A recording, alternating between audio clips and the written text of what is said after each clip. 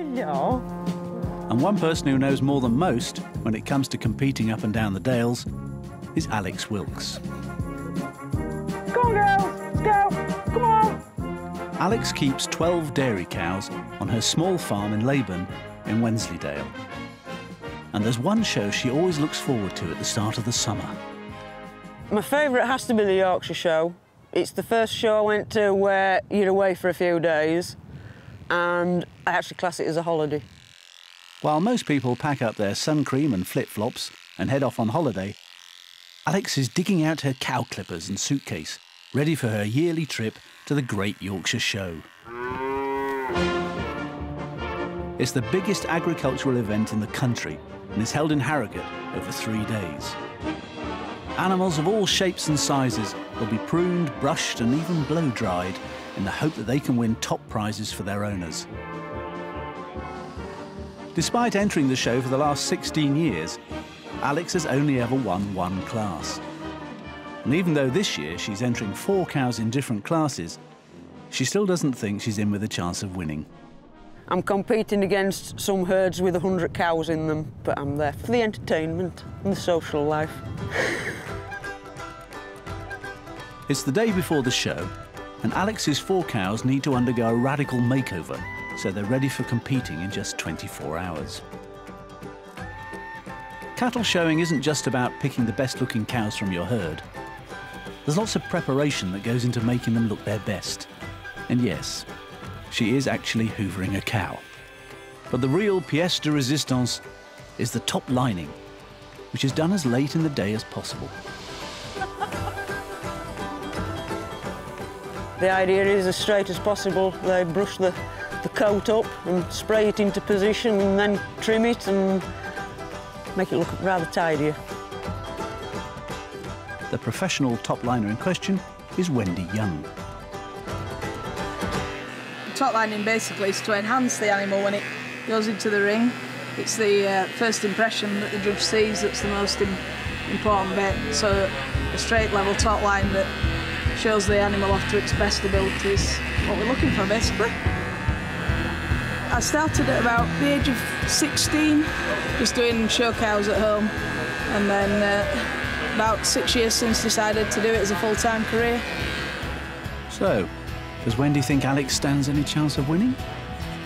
She's going to be in the top 3 in at least 2 classes, is my prediction. You heard it here first. It'll be a miracle if I win. It'll never happen. This summer, we've been following the story of young Philip Mellin. At 16 years of age, he's just left the classroom behind so he can take on the running of the family farm with his mother, Carol.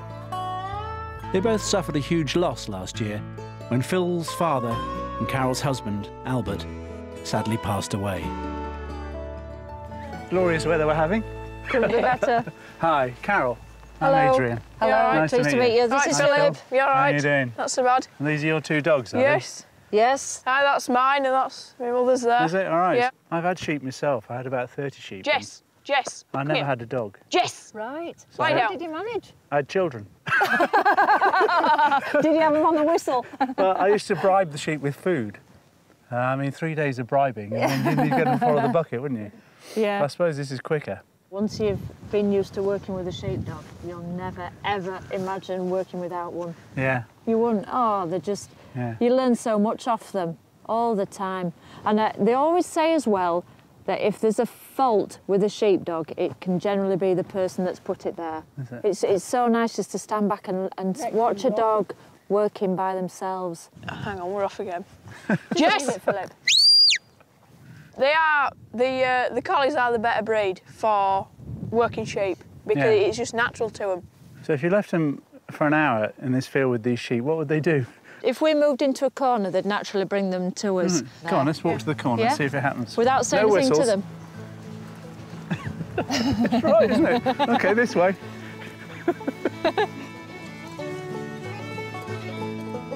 You're absolutely right. That is uncanny. That is fantastic. It's great to see the dogs at work, but it's young Philip's seemingly natural ability with them that I find fascinating. I trained my first one maybe 6 years ago and I sold that down at Skipton auction. That was a dog that I bred out of my own bitch and I kept it. So the people who are buying them, look at you and think, you know, he's only a lad. A good dog will sell well. Like, they can go up to £5,000 with a really good dog. Yeah, he seems quite cocky. Thank you. Yeah. Thank you. Thank you. You want to live with him. So you're pleased with Phil's progress? Yeah, he's a natural. He really is.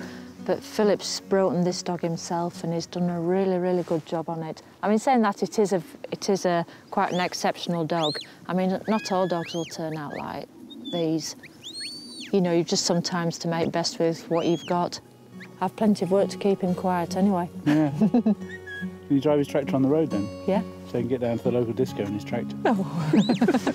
No, he's not interested in drinking, smoking, women. Carol, he is. We're in the hills of Richmond, in the north of the Dales. And these are high fashion sheep. Designer Izzy Lane rescues lambs and sheep that would otherwise be sent for slaughter. Off they go.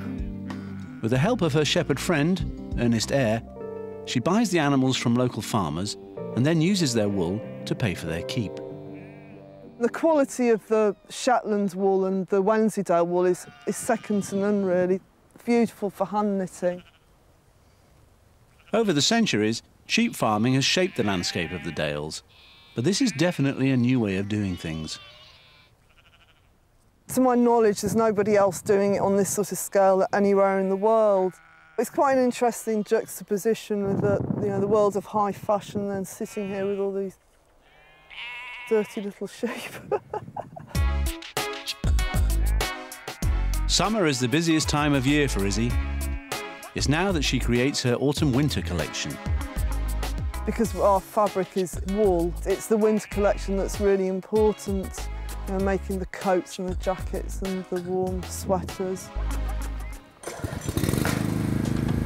So how does it all happen? Well, early in the season, the sheep are sheared and the fleece is sent off to my hometown, Bradford, to be spun into yarn and woven. He hasn't clipped too by the fleece, actually. When the cloth comes back, that's when the magic happens. A pattern cutter turns raw material into finished products like this skirt.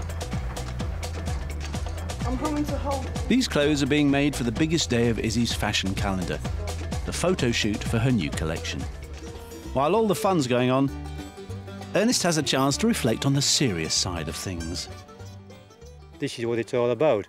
You know, the sheep's being rescued from imminent death as they would have been slaughtered. Isabel saved them. We've taken the fleece from them and it's gone into these beautiful clothes. What more satisfaction could you get? Right, that's my fashion show done for the day, so back to the usual grind down the day job. So with Ernest's work complete, there's just time for the team to take some final shots. That's nice. Has the day been a success for Izzy? I think the most memorable part of the day was the grey Wensleydale cardigan, and it just looked stunning, a really iconic photo with that backdrop. Touch Wool is going to be a collection Izzy, Ernest, and the most fashionable sheep in the Dales can all be proud of.